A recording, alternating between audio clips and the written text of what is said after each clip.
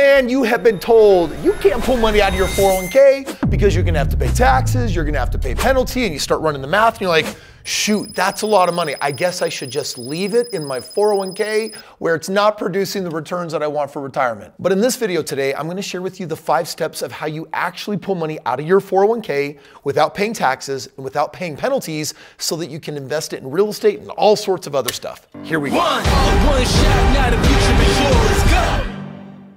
All right, today we're talking about how you access money from your 401k. And here's the first thing that we need to cover. If you're trying to pull money out of a 401k for a company that you're still earning at and contributing to, you're gonna have a hard time pulling it out. Oh my God, is this bad?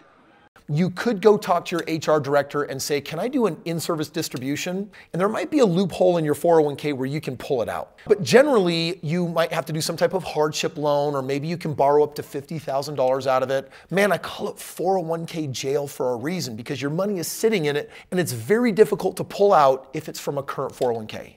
This friggin' sucks. Hey, you don't come in here with your filth and your foul filth. However, you may have an old 401k, or maybe you have a partner or a spouse that has a 401k, and it's a rollover. That meant that, well, back when I worked at that other company, I contributed to the 401k, and when I came to the new company, I just rolled it in. That 401k plays by a total different set of rules. First and foremost, let's just say that I had 100 grand in my rollover 401k, and you're like, you know what? I'm gonna take that out. And someone says, don't do that, you're gonna pay taxes and penalties. And you're like, well, how bad can it be? Well, let's find out. $100,000, first of all, the penalty is gonna be 10%. So there's a tenth or $10,000 right off the top. Then there's $90,000 left. And let's say that year you made at your job $90,000. Well, the IRS is gonna say, well, you made 90 grand and then you accessed another $90,000.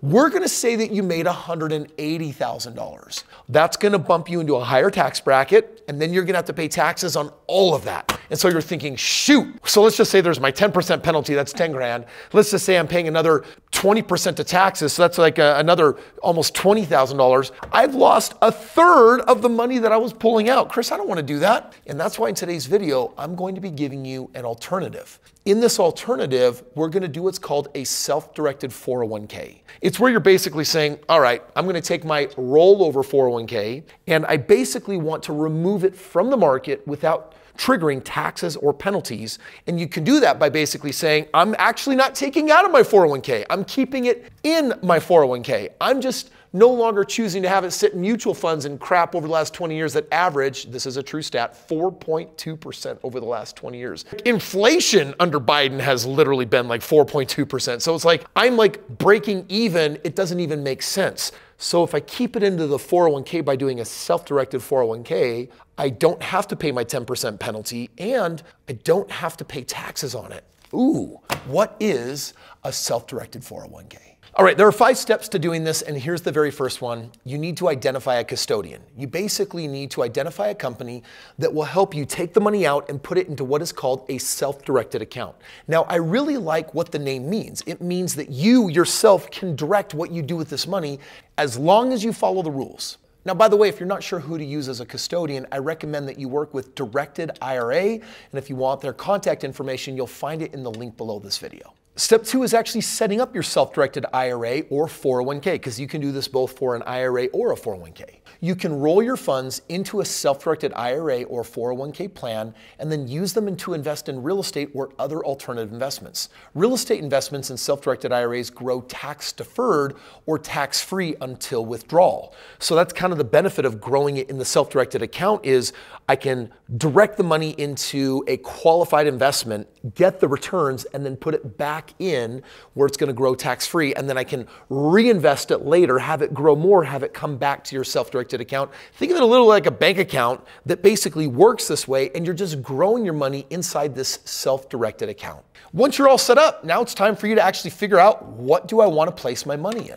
Remember, while these plans allow the option to become a do-it-yourself landlord, they also open you up to a wide range of completely passive real estate investment options through partnerships or private equity firms that provide the same advantages of direct ownership but without the headache. You also have what's called a private placement memorandum, or a PPM. That is a very typical financial tool used for raising money for a company, raising money for other real estate projects. Now, with your self-directed account set up, there's things that you may do and things that you cannot do. For example, you're not going to be allowed to invest in a company that you're starting up. Like, you can't actually provide a direct benefit to yourself for any of your own investment options. I know that sounds a little bit weird, but these are the rules with these self-directed accounts. You can, however, direct that money into other investments that involve other people who are going to help you invest in real estate, people that can help you buy into other companies or syndicate your money through other private placement memorandums or securities. So there are things that you can do, and when you work with your custodian, they'll help you understand these options. Step 4, it's time to actually make your investment. Literally, you identify the investment, and now basically you wire the funds. There's a little bit of paperwork. Your custodian will help you with that. And voila, you did it. You literally got your money out of a 401k or IRA and you've directed it into something different. You avoided the taxes, the penalties, and now your money is invested in something you believe in that's growing, hopefully a lot better than sitting in the typical 4.2% 401k returns. The 5th step is managing your investment. So any income or gains from your investment will go back into your self-directed account. Similarly, any expenses related to your investment must be paid out from your self-directed account. So let's just say I invested some money and then it paid out a big dividend. That dividend doesn't come to me, it comes back into my self-directed account. Now, if I choose to take money out of my self-directed account and pay myself, that is when I would pay taxes or penalties. And what's great about that is it's only on the amount that I'm taking out that I want to pay myself, because really I'm using this as a very sophisticated investment tool to make all sorts of different investments. Think about why you originally set up your 401k or IRA in the first place. It was for retirement, right? Like, you were setting money aside and you wanted it to grow and become something for retirement. And with the self-directed account, it still can have that exact same purpose. For example, I'll have people that will partner up with me in real estate, and what they'll do is they'll use their self-directed accounts with me to acquire real estate, and then what I get to do is grow that for their retirement and basically turn a couple of properties into several properties, into more properties, and then at the end of the day, eventually it gets to come back to you where you get to make the money on it. One of the things that I learned a long time ago is that if you're not going to become an expert at something in the game of money, then you probably shouldn't do it. There's a lot of people that dabble in the game of real estate, for example, because they've heard the stats. Andrew Carnegie was the first to coin that 90% of all millionaires made it in real estate. But here's what most people don't know. The experts are the one that consistently make the money, and not a lot of people are willing to pay the price for expertise. What is that price? Malcolm Gladwell says that you need 10,000 hours in a specific field to be considered a master. And for myself, having completed over $2 billion of real estate transactions, over 6,000 single-family homes, that's definitely put me in my Malcolm Gladwell 10,000 hours times several times over. In fact, we've mastered the game so much that we've now learned how to create a really exciting ROI that trumps 401ks 27 to 1. If all we do, for example, is earn at least 25% a year on our real estate year over year over year, over 20 years, we'll actually outperform retirement accounts earning 6%, 27 to 1. So if you're looking to self-direct your 401k or IRA and you're looking for a partner that is expert at making higher returns, click the link below and learn about partnering with me. And what I'll do is I'll open you up to a whole new world of real estate that is turnkey, passive, hands-off, but allows you to make some amazing returns. The kind that come to retirement, the goal and focus is to put you in a position where you've made millions of dollars. Now, if you want to explore what that looks like, click the link below and let me show you how we do it. Now, in this video, you may have picked up on a little bit of an edge, like some negativity that I hold towards 401ks, and that's because they're a scam.